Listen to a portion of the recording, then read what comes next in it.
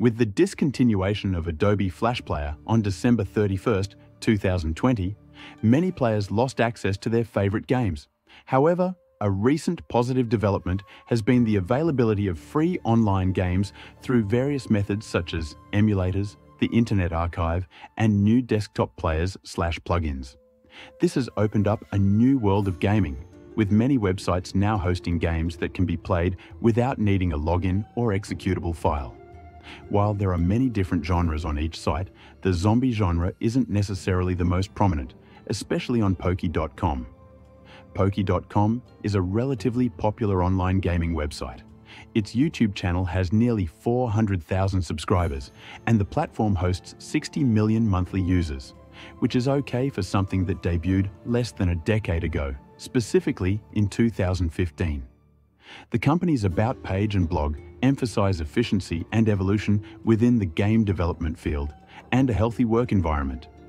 The staff team publicly showcases that they care, put a lot of effort into their craft, and try to give many developers opportunities to flourish. But never mind the poor reviews, virus allegations, and re-uploads of already created games. This video discusses the quality of a particular genre of experiences. So let's get started.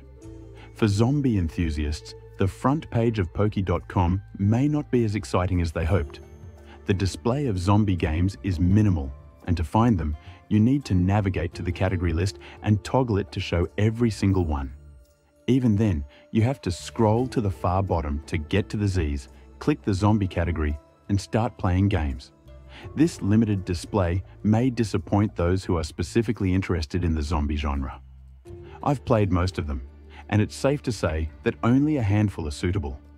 The rest of them, especially those bloated to take up more of the screen, are mediocre at best. A decent sum of them are displayed on my YouTube channel, and I'll admit, I sometimes complain more than necessary. However, criticism directed towards these games is warranted. They are incomplete and bugged, tedious to play through, or the gameplay is too short. But most importantly, they don't have any real direction. Sure, you can argue that their purpose is to release casual games that people of all ages can enjoy. They admit that. Not every good game has a deep story or fascinating premise. However, compared to even free downloaded content on Steam, most games hosted by Poki are underwhelming and lack substance. This excludes the swarm of tempting ads you encounter if you don't use a blocker, which can get old quickly.